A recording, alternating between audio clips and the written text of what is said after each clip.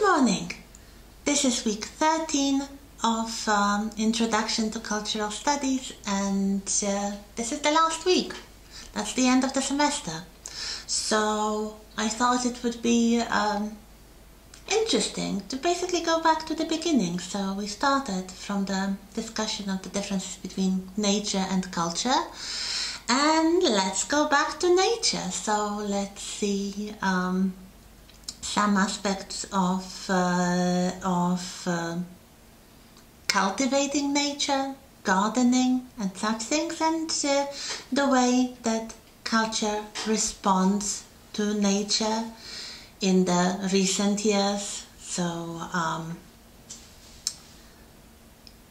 animal studies and eco-criticism and other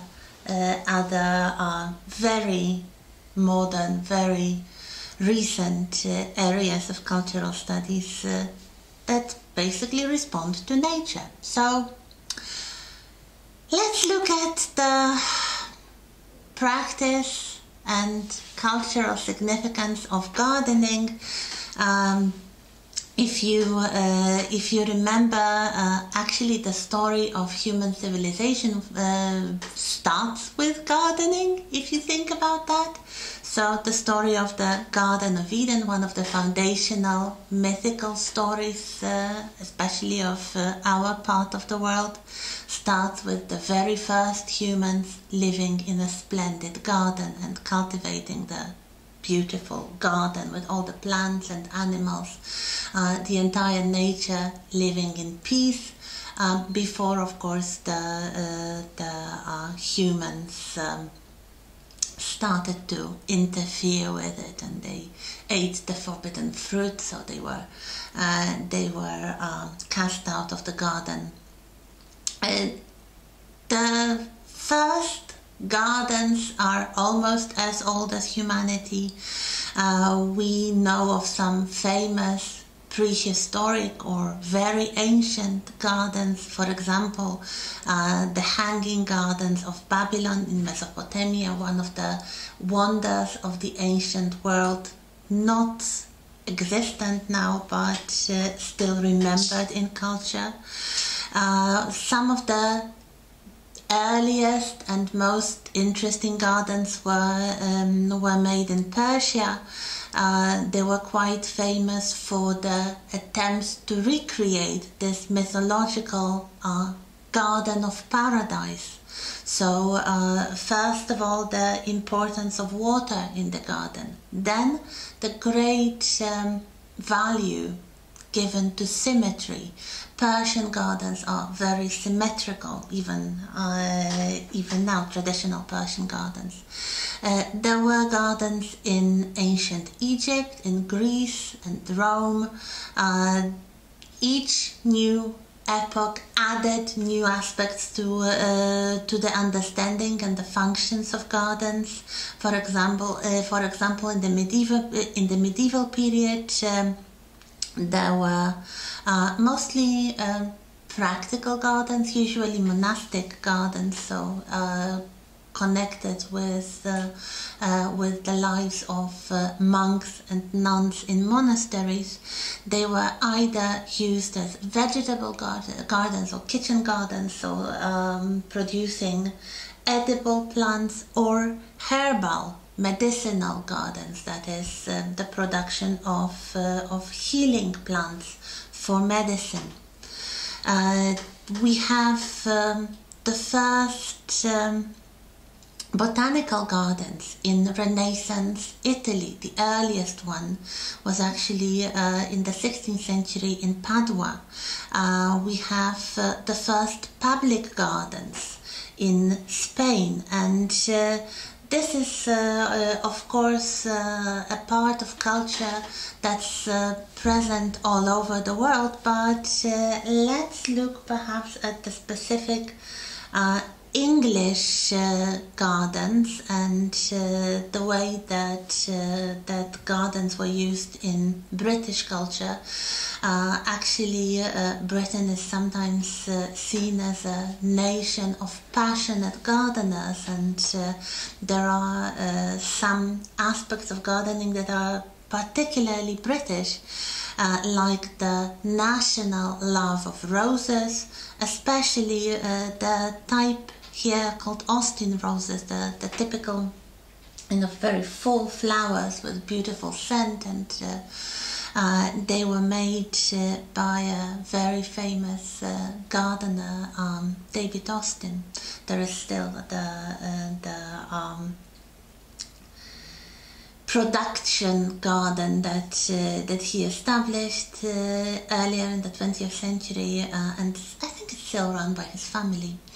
Another British passion is allotments, so little gardens that were given for the production usually of fruits and vegetables, but also sometimes decorative plants, mostly to working class people, those who could not afford to have a residence with a private garden. These were little plots of land that were given to people. This is something that starts already in the late 19th century and became especially popular during the war, when it could be used to grow extra food, or later just as a kind of pastime. So allotments. And actually the BBC has one of the longest going programs. Actually it started in 1968 and it's still going, called Gardener's World. If you're interested in gardening, this is something that you might like. A very well-produced program with lots of practical tips, but also information about exotic plants, about practical uses of the garden, about history of gardening and other things. Here we have the current host of the program, Monty Don, but as you can see, this program has been going on for a very long time, so this is just a recent host, and we can see his guest as well. So if we look at the history of English gardens, it more or less follows the history of English art or English culture and all other aspects. But there are some interesting elements that I would like to draw your attention to. First of all, let's look at historical examples, the ones that still survive to some extent in the unchanged form. So Tudor and Stuart gardens. If you remember, Tudor means basically the 16th century and Stuart the 17th century gardens. So here we have some examples. What you have here in the photograph is actually an example of a knot garden. So decorative geometric patterns made of hedges.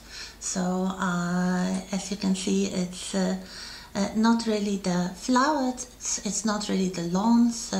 Lawns become fashionable later on because it was quite difficult to keep the grass short, but one of the first types of decorative gardens were the knot gardens with those very intricate patterns. They sometimes look like those very ancient Celtic patterns, really, made of hedges and walls. After the Reformation, gardens were sometimes used to convey secret Catholic messages through the symbolism of triangles. Like here we have a kind of garden house, a decorative house in a private garden, which uses the shape of a triangle. It's called triangular lodge. And we know that the owners of the residence were secretly keeping the Catholic faith after the Reformation, so the triangle was meant to symbolize the Holy Trinity, and there are quite a lot of religious symbols in the decoration of this lodge. Labyrinths, again, were sometimes used to convey secret messages. Later in the 17th century, we have the beginning of fashions, so formal Italian and French gardens, which symbolize the control of nature. This is basically what gardening is all about, to control nature, to show the dominance of people over nature. There are some fashions that come and go, like there is this huge, rather short-lived but very passionate fad for tulips. It of course comes from the Netherlands, but it was also quite visible in England. Lawns, as I said, become popular, but only if you had sheep to eat the grass and keep it short. The first mechanical lawn mowers only appear much later. Also topiary. Topiary is like the living sculptures made of shrubs. So the shrubs that are cut into all kinds of sometimes very elaborate shapes. Could be geometrical shapes, but sometimes it could be figures of anything, animals, humans, you name it. If you had a gardener who could achieve that with just some sort of gardening scissors, this was something very fashionable and definitely showing your class as the owner of the garden. Then in the 18th century we have the Georgian period, if you remember. So we have Georgian gardens. The most fashionable new type of garden was the English landscape garden.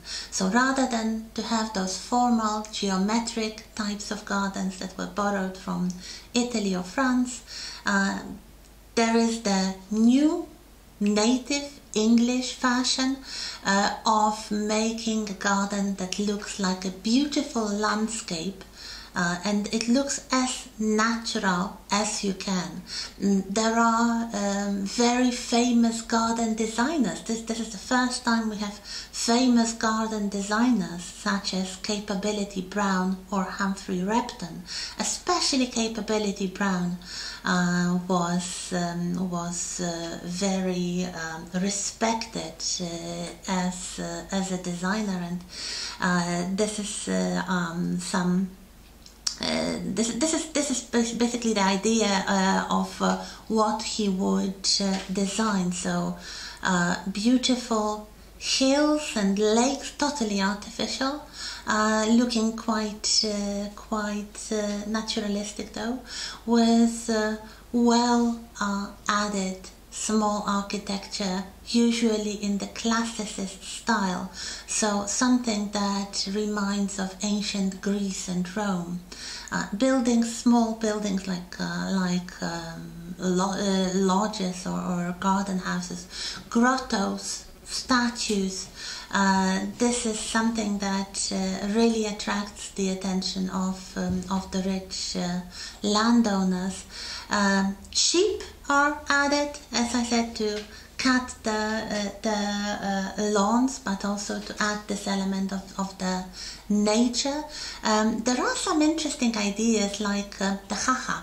The haha is a kind of invisible border. So if you look at the garden, at the landscape, let's say from the residence, you just see an open landscape. But if you go to explore, you find a hidden wall, so a wall hidden after a very delicate hill, so that you don't even notice the hill looking from the house, but it provides protection from the trespassers, from animals wandering into your land, but it doesn't spoil the view. That's the idea. In the Industrial Revolution, in the second half of the 18th century, we have basically more water features because of the extensive waterworks that were made in Britain, so canals and all kinds of hydraulic devices. Then we have the Victorian gardens in the 19th century, so basically two common themes: industry and empire. Industry using all kinds of new technologies, such as exotic plants held in glass houses. Here we have an image of the big Victorian glass house in Kew Gardens. If you remember the Great Exhibition of 1851, the exhibition house called the Crystal Palace was also something looking like a giant glass house, designed by an engineer and gardener, Joseph Paxton, who had a lot of experience with designing garden glass houses, and then he built this unusual exhibition space that really embodies the Victorian age. So exotic plants and expeditions by plant hunters to all corners of the world to find new attractive plants for English gardens. The growth of botanic gardens like Kew Gardens, very many cities start to have botanic gardens. Edinburgh, for example, plant collections in botanic gardens, also private plant collections, magazines. This becomes really a passion, so there is the whole industry built around gardening as a hobby, and also city parks for those who cannot afford to have a private garden, but of course it was understood that contact with nature, especially in cities, in very large, growing, industrialized cities, would be very beneficial for the people. So first, city parks open. What we have here is a very Victorian dish for displaying a pineapple. Pineapples were sometimes seen as a symbol of the age. Those who had glass houses and very skillful gardeners could actually boast of having their own fresh pineapples in their own gardens. They would be displayed for the guests. They would be eaten, of course, as a special delicacy, sometimes especially in out of season, like for Christmas. If you could have a pineapple for Christmas, you would even have a special dish for it, like here this glass holder for a pineapple as a centerpiece. Now it's seen as a kind of one of the symbols of the British colonial expansion, so it's a bit more controversial. But by the Victorians, this was definitely something that they were very proud of. And here we have one of the Victorian illustrations made by Marianne North. So this is the name of the woman who painted this beautiful image with the passion fruit. So here we have an exotic plant, an exotic edible fruit with an attractive flower, painted by a Victorian lady who would go to basically anywhere in the world to find new plants. Then in the 20th century we have some new trends, like there is a massive trend in the early years of the 20th century for cottage gardens, so kind of unassuming, rural, simple, small gardens. The designer associated with this fashion was Gertrude Jekyll. And here we have a typical cottage garden here on this color photograph. So a small house with a small garden using mostly native plants, rural plants, nothing too fancy, nothing brought from the empire, but rather native plants. Gardening becomes a very fashionable hobby for the intellectual circles, for the artistic circles. If you remember the Bloomsbury group, the artistic and social circle, whose most famous member was Virginia Woolf. They loved gardening. They usually, these were very rich people. They had their own private residences, and some of them were very keen gardeners, especially another woman, Vita Sackville-West, a writer and socialite. She and her husband had a beautiful garden in Kent called Sissinghurst, which they cultivated and designed themselves. During the war, of course, food production was most important. So we have the allotments, which I already mentioned, but also the so-called Victory Gardens. And this is the black and white photograph taken in central London, where any free space was used to grow vegetables. Basically, these were called Victory Gardens. These were like inner city production gardens, kitchen gardens, with usually simple vegetables like potatoes or carrots or something that could add to the quality of the food eaten by the British.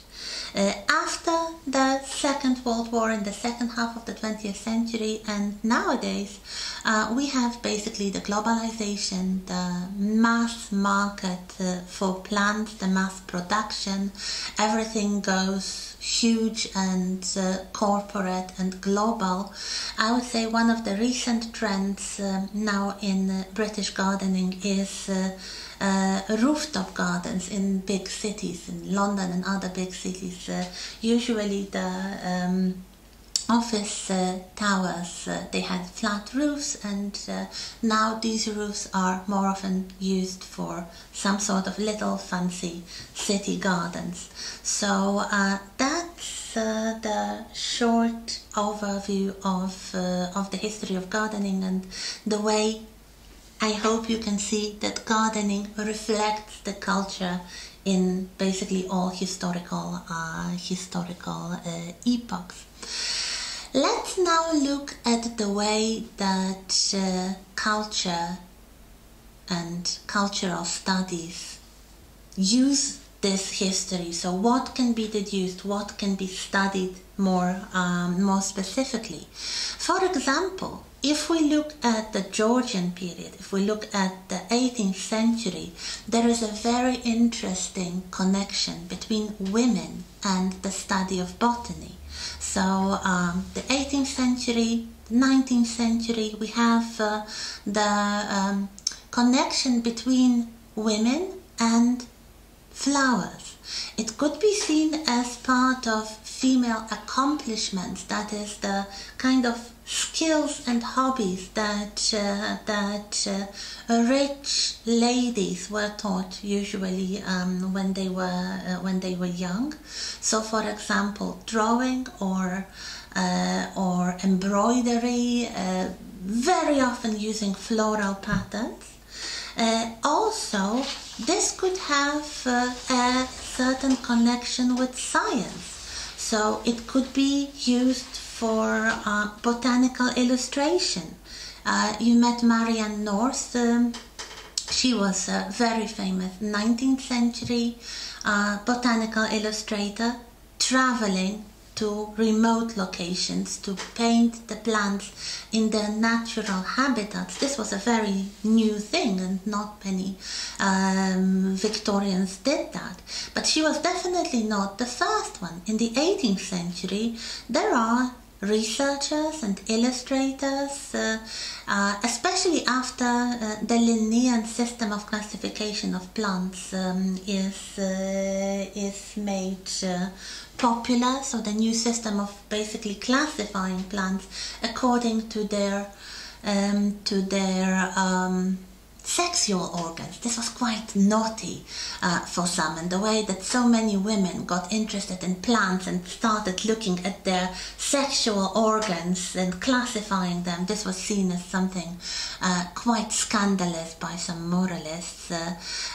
But this is something that was immensely popular. Here we have another talented woman, Mary Delaney. As you can see, her years of life are fully in the 18th century, and this is one of the illustrations that she made, but it's not a drawing. It's actually paper. This is something that she called paper mosaics, so paper cutouts of colored papers glued to a black background to show very elaborate plants. So this is quite incredible, and there's been quite a lot of discussions whether or not it's a full-blown art or just a version of a female accomplishment. But then again, it's quite fascinating. So we have this connection between women and botany. Then we have this concept of the rural idyll, going straight back to Jean-Jacques Rousseau and his idea of return to nature. We have all kinds of discussions, philosophical discussions. What is gardening? Is gardening nature or culture? It seems like something in between, something that is, of course, using nature and plants and the outdoors, but influenced by the human hand to create a desired effect. Especially in the 19th century, but also in the 20th century, the rural idyll really becomes the expression of nostalgia for the pre-industrial world. Also the expression of patriotism, and this is quite visible in two examples here, and I think we'll talk about them in a moment. So two examples of the cultural uses of the rural idyll. The first one is to promote patriotism, and the print, the illustration that you have here below, is actually one of the war posters that were made before the Second World War, using precisely that, images of beautiful English landscapes. There was a whole series of, I think, 6 different images showing different areas of England, but the caption was always the same: "Your Britain, fight for it now." So the purpose of these posters was to encourage men to join the army and take part in the war, and convince them that this is the country they love, this is what it looks like, and it's now threatened and needs to be protected. An interesting thing is that for most men who joined the army, who saw these posters, this was not the kind of landscape that they were most used to, because by that time, by the middle of the 20th century, Britain was absolutely one of the most urbanized countries in the world. So this rural idyll with shepherds and sheep and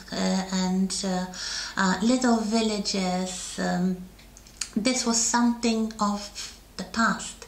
This was a nostalgic use of the past, but it was still very effective. Then, towards the end of the 20th century, there is a massive wave of interest in what is called heritage movies. Here you have one example, Howard's End, but there were very many similar films made by British producers with British actors, sometimes based on literary sources like Howard's End, but every time they were set in the past, not not very distant past, but like the 19th century, and they showed a very nostalgic view of the rural life, of the country gentleman, of the nobility. If you watched Downton Abbey, this is more or less in the same vein, but these were usually feature films rather than TV series. But Downton Abbey was definitely inspired by the heritage movies. Of course, it's been criticized for showing the unrealistic image of the past, for showing the past that was very focused on social class. So there are usually the masters and the servants, and everybody knows their place. There is a very strict hierarchy of classes, of genders, sometimes even of races, because of course in the 19th century Britain was at the height of the imperial expansion. But this is also the way to use the rural ideal, so to use the beautiful country residences and beautiful landscapes to promote the view of the past. So some more cultural subjects connected with nature. For example, tourism. As you can see, some statistics around the time of the outbreak of the Second World War, 1 million people traveled abroad. Now, or at the turn of the century, it was 650 million people a year. So quite a lot, and as you can see, this becomes much more available and much more democratic hobby, and anyone who has even a little money and some free time can now think of going abroad for their holidays. The holidays themselves are the invention of the 19th century, if you think about that. So from the very beginning, when tourism becomes popular, so late 19th century, we have the first travel agencies and the first attempts to interest the middle class in foreign trips and generally in traveling. There is this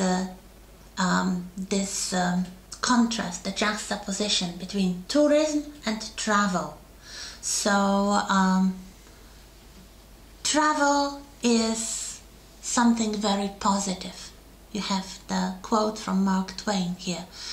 Travel is fatal to prejudice, bigotry and narrow-mindedness. So it broadens your mind, it makes you more tolerant, it makes you more understanding towards other cultures and other ways of life. This was something very fashionable ever since the 18th century, when the concept of the Grand Tour appeared. The Grand Tour was a special kind of travel for young people, mostly men, later also young women, from noble families who completed their formal education, so usually they completed university, and then they went on the Grand Tour of Europe mostly. Sometimes they would travel farther. They would travel to the Middle East, they would travel to Egypt, they would travel to Constantinople, and sometimes even further away. But the idea was that a cultural trip of Europe, mostly Italy, Greece, France of course, would be the completion of education, because a young person could see the masterpieces of art and the places connected with great artistic movements such as the Renaissance. Tourism was dismissed as stereotypical and inauthentic, and it is still sometimes criticized as such, especially mass tourism, mass organized tourism. So all these trips that are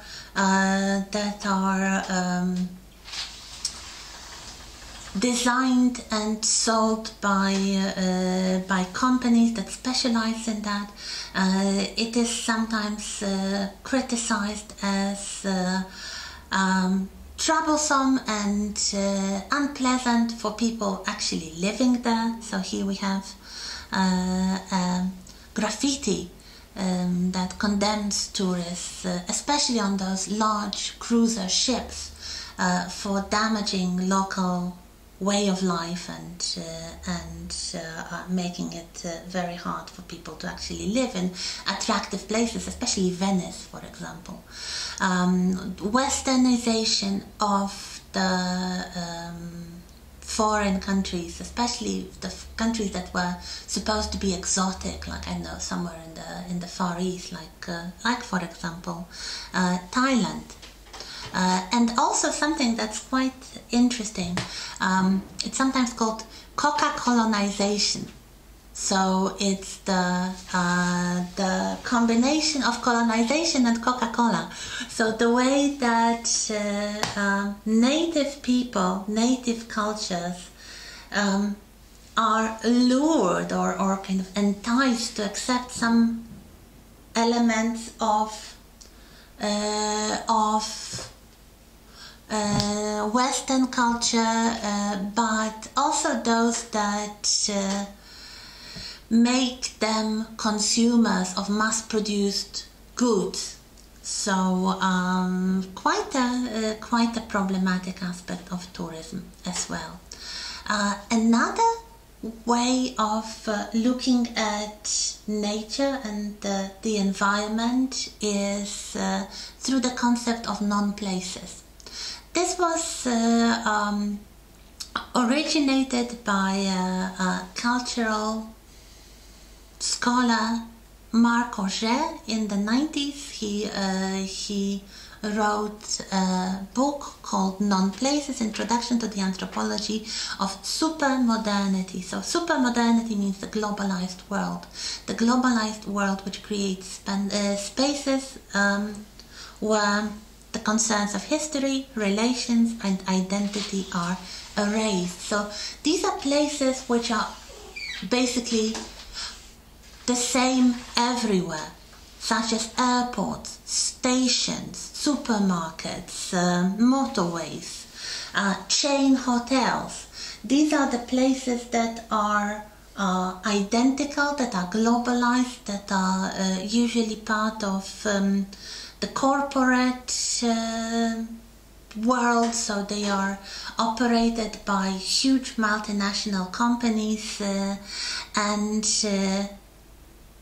nobody remembers them, because if you travel somewhere you don't really look at the airports or motorways or even hotels unless they are deliberately designed to be characteristic.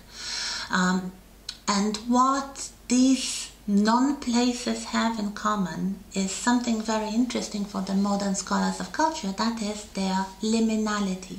Liminality is a concept that comes from a Latin word meaning a threshold, so a border, a barrier between two things, two states.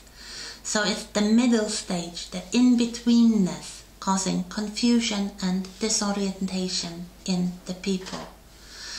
The next way of looking at nature through the lens of culture is the practice of keeping pets. Actually, where are the cats? Give me a cat. So the practice of keeping pets. Let's wait for a moment. So the practice of keeping pets, and here we have two cats. We have Watson and Minnie, and there should be somewhere two more, but they didn't like to pose, so okay, you're free to go. And why do people keep pets? And what is the cultural significance of this practice? So if we look at the history of pet keeping, and generally animal keeping, working animals were ubiquitous in the historical reality. They were everywhere. Horses and animals that were grown for food, and dogs used as shepherd dogs and protection dogs, and cats used for catching vermin and so on, but companion animals were kept only by the aristocracy. It was a status symbol. If you could have an animal that you just kept for the pleasure of their company rather than for any practical reasons. So from the Industrial Revolution, the middle class start to imitate the practices of the upper classes, so they develop a fashion for keeping pets, and by the Victorian period, by the 19th century, the middle class really start keeping pets as a very common practice. Why? This was a status symbol again, but it's also connected with the urbanization, the way that the urban style of life developed, and people living in cities didn't have so much contact with animals as before, and many of them wanted that. So if they wanted to have animals in their life, they would have to keep pets.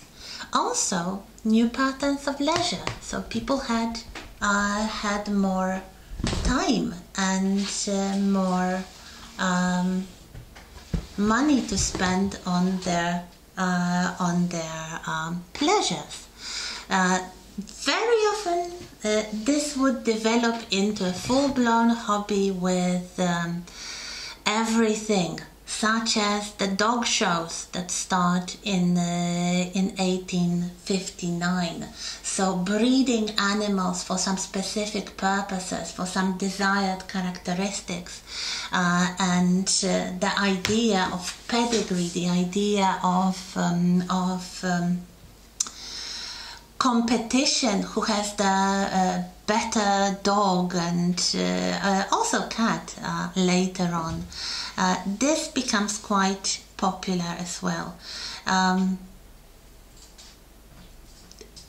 As you can see here, this is an 18th century portrait of a girl with a doggy, and here we have a late 19th century photograph of Queen Victoria herself with one of her pet dogs. She was a great lover of animals, and especially dogs, and she had very many favorites. This is one of the dogs she kept in later life. If we look at the statistics, actually right now something like more than a quarter of British households have cats, 31% have dogs. In the USA it's even more, with 38% of households having cats and almost half of the household having dogs. So definitely there is a great popularity of keeping pets, mostly cats and dogs, but other pets as well: fish, small mammals, birds, reptiles and amphibians, horses, also horses kept as companion animals, or animals for riding rather than working animals. This of course attracted the interest of scholars, so we have full-blown animal studies which deal with such subjects as the history and practice and development of animal rights, the suppression of cruel sports, which used to be unfortunately popular, such as bullfighting or dog fighting or even bear fighting, that was still quite popular in Britain at the beginning of the 19th century.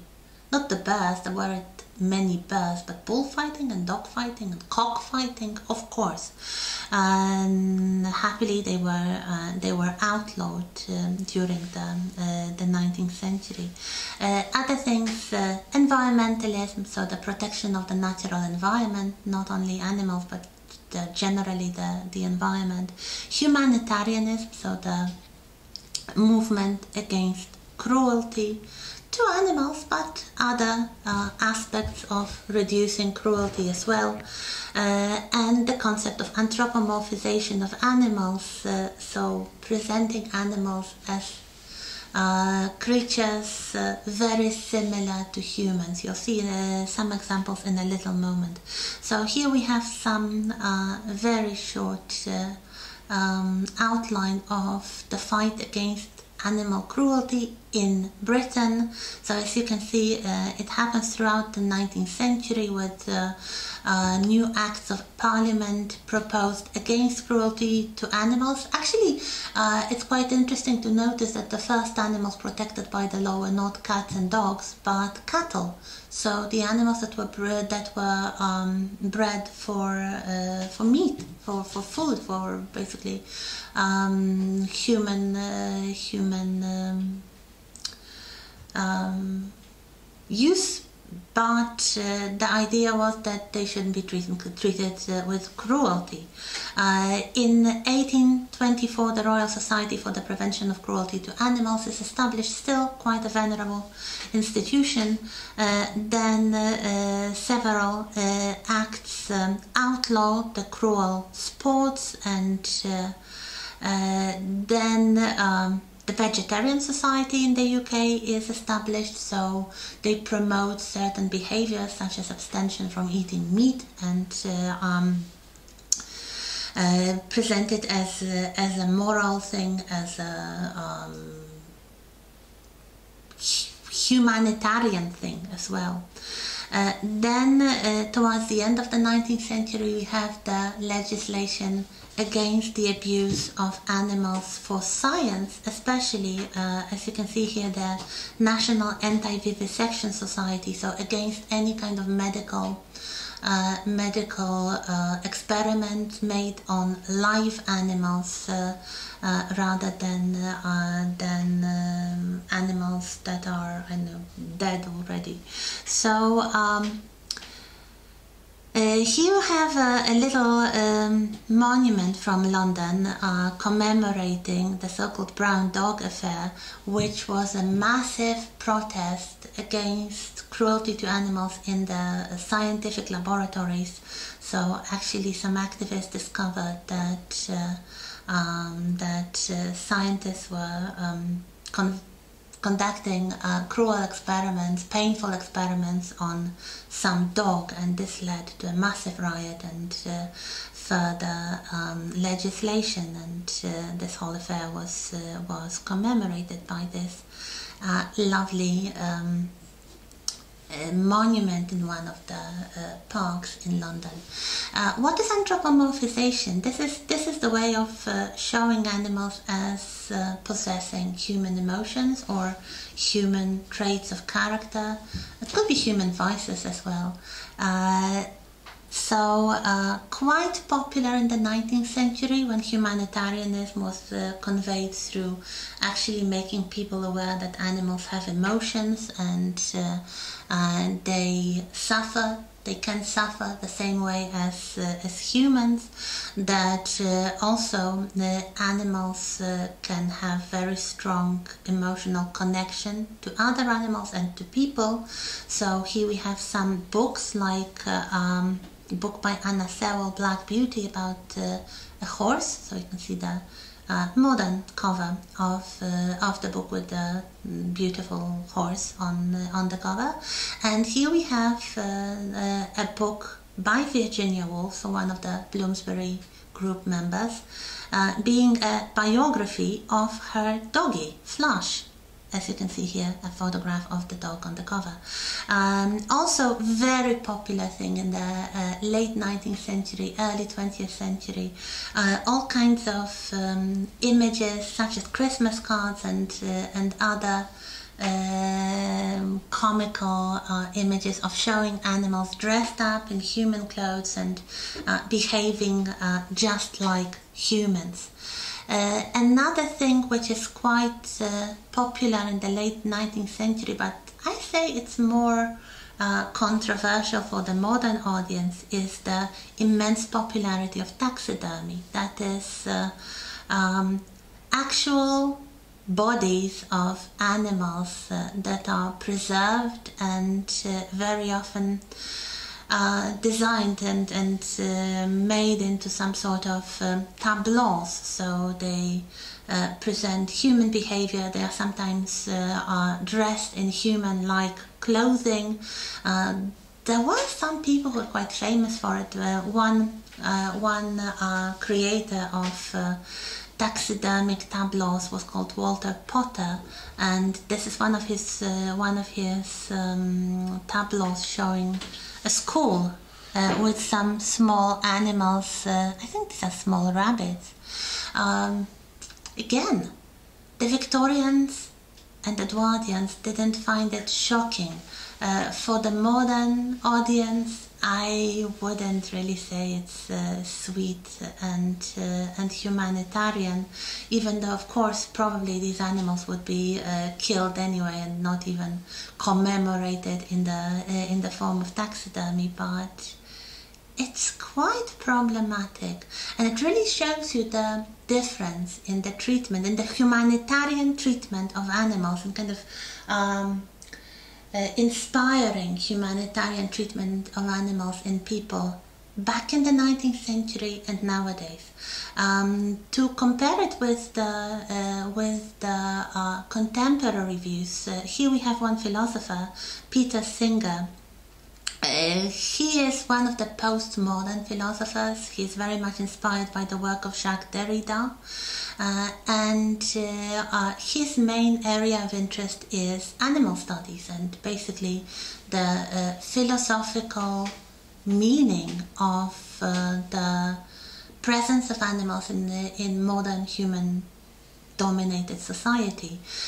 In 1975 he wrote a very influential book called Animal Liberation, in which he asked several questions which I think still have not been answered fully.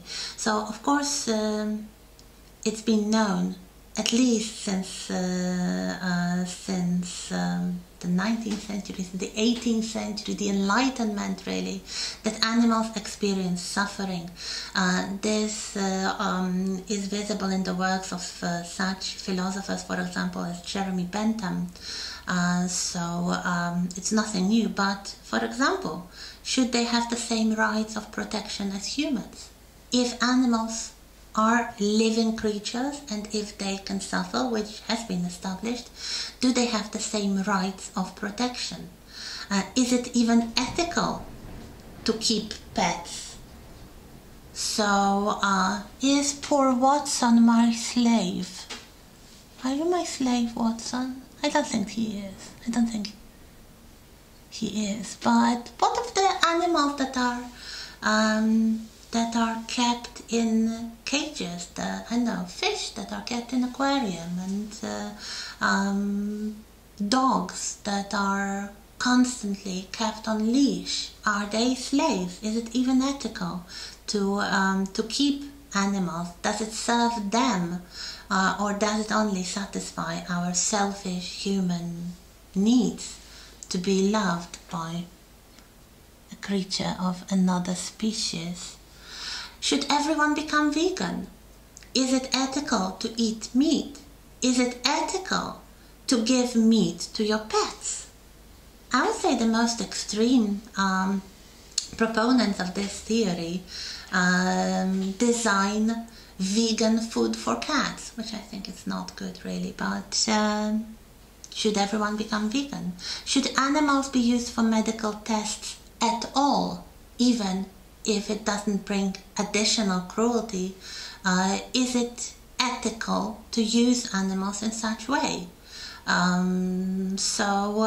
If we agree that animals are living creatures that feel pain and that they have emotional life and all, should they be treated as individuals? Should they be treated in the same way as humans? Of course, I would say the jury is out. This is one of those current questions that are not yet resolved, but definitely this is something that is an interesting philosophical proposition.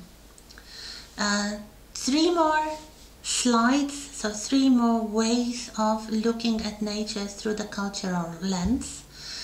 So the next one is eco-criticism, so the interdisciplinary study of literature and the environment. So first of all, we have the representations of nature in the arts throughout the history of art. So here we have Shakespeare presented in this kind of natural way. But if we look at some works by Shakespeare, especially The Tempest, there is this image of an island, a special little ecosystem that is disrupted by the magician Prospero and subdued. So it's like nature being subdued by humans.